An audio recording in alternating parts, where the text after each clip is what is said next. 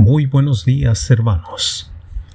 El texto para hoy, martes 6 de septiembre, está tomado del libro de Eclesiastés, capítulo 1, versículo 7. Los ríos vuelven al lugar donde nacieron. En la tierra hay agua en estado líquido, porque nuestro planeta está a la distancia perfecta del Sol. Si estuviera un poco más cerca, toda el agua se evaporaría, y el planeta no sería más que una roca pelada y caliente.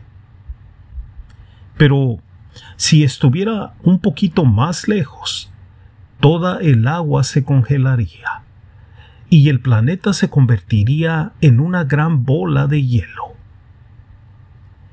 Como Jehová colocó la tierra en esta ubicación ideal, el ciclo del agua puede sostener la vida. ¿Cómo funciona este ciclo? El sol calienta el agua de los océanos y de la superficie terrestre, y el agua que se evapora acaba formando las nubes.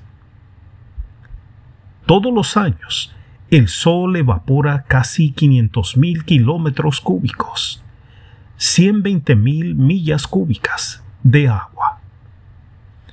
Esa agua se queda en la atmósfera unos 10 días.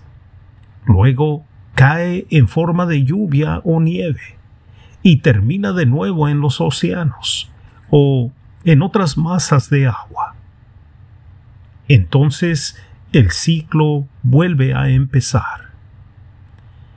Este ciclo eficaz y sostenible demuestra que Jehová es sabio y poderoso. Job 36, 27 y 28.